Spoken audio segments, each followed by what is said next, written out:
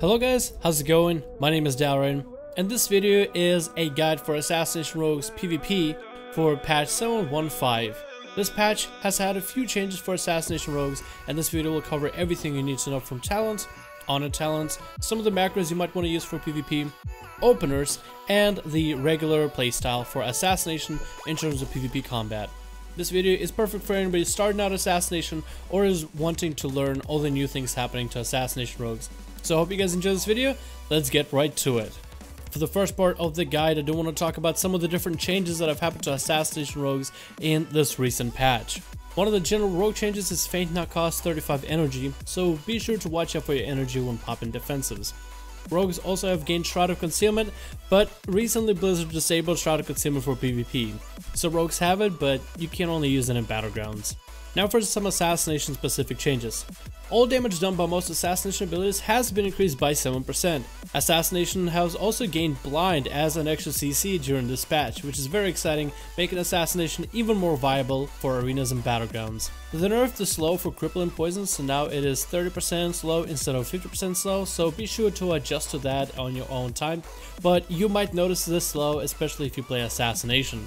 They changed how Rupture works, so your combo points no longer determine how powerful your bleed is, but rather how long the bleed is going to last for. So even if you put Rupture for just 2 combo points, you'll still get the most amount of damage out of it. Now for the talents. In the first tree we have Master Poisoner, which increases your damage done by poisons by 30% and the non-damage effects by 20%. It doesn't really buff the slow goes from 30% to 36% slow, which isn't much, but the damage upgrade is definitely nice and synergizes really well with your artifact weapon and its traits. Elaborate Planning got a slight nerf. It's not 50% damage increase but 12, but with the general assassination buffs, this isn't a terrible talent either. So whichever way you enjoy, Master Poisoner or Elaborate Planning, it's real up to you. I feel that Master Poisoner ends up doing a little bit more for you for PvP, but Elaborate Planning is an option. In the next tree, Subterfuge is the best option, allowing you to put up more than one Garrote on enemies, buffs your Garrote to 125% damage increase, which is an update from the last patch, a definite buff, allows you to throw a little bit more CC in the opener, overall solid talent. In the next tree, Vigor is the best option. Deeper Stratagem got nerfed, Anticipation does not much better, and Vigor still gives you that extra energy from the start and slightly more energy regeneration, which is still useful and the best option to this day. In the next tree, ultimately, Elusiveness is the best option for most PvP situations, but Cheat Death can be used in Battlegrounds, since now it resets every time you die. So you can have some fun shenanigans with Cheat Death, being able to be difficult to kill every time you die in BGs. In the next tree, Internal Bleeding is the best, as it offers you bleed with your kidney, which synergizes well because you gain energy every time bleeds are up. Also, it has been buffed in terms of the bleed damage, so the more bleeds you have, the more damage you do, the more energy regeneration you have as Assassin. Now, in the level 90 tree, you have a couple options. Alacrity isn't terrible, but it's not amazing either. It did get buffed, so you'll be able to gain haste a little bit faster, which basically means more energy regeneration, which is very nice in arena situations and certain BG situations, but there are some other options.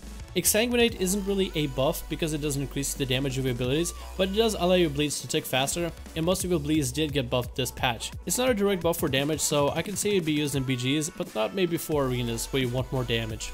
Agonizing Poison is tricky because they did nerf paladins in terms of the poison cleanses, so if you're going against characters that cannot cleanse poisons easily, Agonizing is honestly the best option, but it is gimmicky, so it depends who you're going against. If you're not sure, Alacrity is probably the best option. Venomrush is probably the best option in the next tree. It does allow you more energy regeneration, which has infinite value, but if you're struggling with common points, then you might want to try out Mark for Death. Mark for Death is always great. It gives you 5 free combo points, and it's a 1-minute cooldown, resets if you kill the target, allows you a much easier time to set up your bleeds and your stuns and to really line up your burst combo on an enemy. Now for the honor talents. If you are a non-orc and you are in a horde, Gladiator's Medallion is the best option. If you are, however, a smork, you can go Relentless. If you are on Alliance and a human, you can go Adaptation, Relentless, or Gladiator's Medallion. It's really up to you. In the next row, we have Reinforced Armor, which is probably the best option in most situations. It allows you to deal with melee and ranged alike, and allows you to be able to take on enemies no matter what kind of abilities they use. But if you're struggling with melee for any reason, then Sparring is a better option. Sparring should be used if melee giving you trouble, or if you're facing melee cleaves in arenas. Should be used against most warriors, windwalkers, and most specs of rogues, except Assassination. And the next role we have maneuverability, which is a solid choice and should be used in most situations, allowing your sprint to also take off all slows on you, allowing you to be able to move around a little bit easier, great against most mages and most classes that slow you. Cut to the chase can be used against ferals and rogues and in some BG situations where you're expecting the healers to use mobility increases in order to run away from you, allowing you to chase after people and have a lot of movement speed if you are getting kited by a feral. In the next row, Unfair Advantage is ultimately the best option as it increases the effectiveness of your critical strikes, allowing you more burst, more sustained damage, basically more damage as long as you have more health than the enemy. Also helps out a ton when you're bursting on an enemy in the opener where you have all the advantages. And the next row, Deadly Brew, is ultimately the best option as it allows no matter what deadly poison you use to apply wound poison, which is a powerful tool in most PvP situations which suppresses healing, which is a must use in arenas. And the last row, Creeping Venom, is the best option. It's been a bit of a confusion between System Shock and Creeping Venom, but Creeping Venom has infinite value as long as enemies are moving around and allows for a little bit more spread pressure, has more effectiveness than System Shock ever since the nerfs. Openers are extremely important for Assassination Rogues, and knowing how to use a proper opener in different situations helps you out a ton. This right here is a basic opener that establishes 2 bleeds on the enemy while stun locking him. Cheap shot into Garrote, top it off with Mutilate into Rupture. Now you got 2 bleeds, energy regeneration, the enemy will stun the whole time. So this is probably one of the best openers for a lot of you guys to just practice. Every time you open on somebody is to go throughout rotation. From there you can start building common points and throwing right kidneys and envenoms. This next opener is best against caster DPS. First of all, you Garrote them to lock them out of their spells, you Mutilate to generate common points, you top it off with a cheap shot as it stun locks them, you Rupture, and the enemy is still stunned for a longer duration of CC with that topped off cheap shot. So from there you continue to spam Mutilates until you generate common points, and then from there you can either throw them in a kidney or throw an envenom on them to apply damage and pressure to the enemy.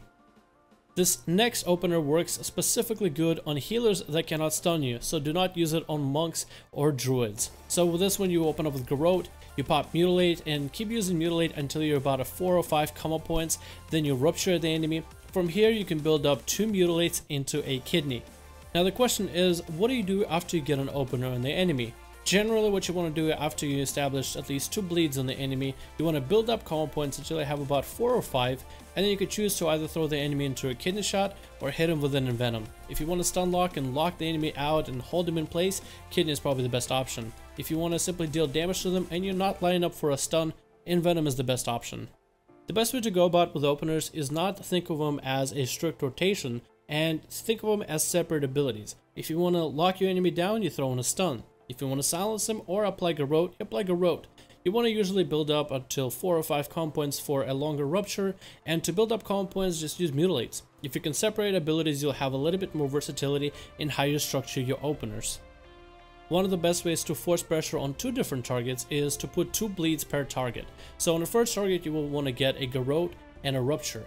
Build common points over the first one, take that momentum to the second target, build up common points, throw in a second Rupture on the second target, then build up common points, and instead of using a weak Garrote, just apply a kidney shot instead. This way you have 2 bleeds on 2 different targets, allowing you a lot of energy regeneration and a ton of force pressure if you're trying to, let's say, CC a healer while DPS in the DPS in an arena. The best way to burst the assassination can be done in an opener, but also can be done outside of it. Normally you want to stun lock the enemy, you want to apply Garrote, you want to apply full Rupture, you want to make sure you have no energy left, Vendetta to refill your energy bar, throw in your artifact weapon, and after you throw an artifact weapon, make sure to keep hitting the enemy for your artifact weapon to continue dealing damage. Afterwards, just generate common points with Mutilates and spin envenoms until the enemy is dead. You might get some random procs from your artifact weapon, and good for you if you do, because it'll allow you to kill the enemy that much faster. Sometimes you will, sometimes you won't, but usually assassination damage with your Vendetta and your artifact weapon is enough to kill a horse. So you should be using them as freely as you want to because they're fairly short cooldowns. One of the most useful macros in the game for Assassination Rogues is a Shadow Step Kick macro. It'll require you to have a set focus on a target and is the least macros you should have for assassination, at least a step kick macro. So let's say you have one trained dummy and it's a DPS. You have one on the side and he's a healer, and you want to make sure to catch his next heal. You set him as set focus, and whenever the enemy starts casting a spell, you want to spam this Shadow Step Kick macro, so then you'll step to the enemy and you'll catch their cast, locking them out of the tree, allowing you to maybe combo some CC afterwards, but mainly stopping the cast. Another macro that is very useful is another set focus macro, but this one is with a blind. Ever since Assassination Rogues got a blind as part of the toolkit, you're now able to blind your set focus target, allowing you a little bit more CC to prepare on an enemy, which is very useful and should be applied fairly often in BGs and arena situations. So start using those blinds. So what else can I say about Assassination in terms of PvP? Well, this spec is all about dealing as much damage as possible, so the more damage you can deal to somebody, the better you're playing as Assassination. This spec definitely has some of the best defenses in terms of validity and effectiveness, so if you're able to use the defenses properly, then you should be just fine. With the new toolkit of blind, you should be able to throw enemies into a full CC, and some enemies might even trinket the blind, so you might be able to force trinkets this way. So if you're able to force trinkets, learn your rotation, learn your burst properly, practice it, practice and practice some more, because of course, practice makes perfect. And whenever you're playing Assassination, don't think as much of spread pressure. I mean, sometimes it's good to have spread pressure, but Assassination's majority of its damage comes from being able to hit one target and then train that target for as long as possible. The longer you are on one target, the better you'll perform in most cases. So stay on that target, keep staying on him, especially if you hit him with your artifact weapon. Because your artifact weapon damage is increased if you're hitting the target continuously, not because you just throw it on him once and just leave him be. So as Assassination, you're not quite a feral druid and you're thinking maybe multiple bleeds, not quite as effective. I mean, it's fairly effective, but just not quite there. So just keep hitting wherever you're hitting, keep training them to the ground, learn your abilities, learn your burst. The more damage you deal, the better you'll be off in most cases. And the most important part, just have fun playing Assassination. Hopefully this guide was everything you guys needed to know how to play Assassination. Go out there, make mistakes, learn from mistakes, get better, as everybody always had to go through the same stages as you guys. Some of you might have to. And hopefully you guys enjoy playing Assassination. 7.1.5 is going to be an exciting patch, and Assassination might be ultimately the very best spec for this patch. So if you guys perfect it, get good at it, and can play it properly, then most of you will see a massive increase in terms of effectiveness of yourselves as players when it comes to playing Assass.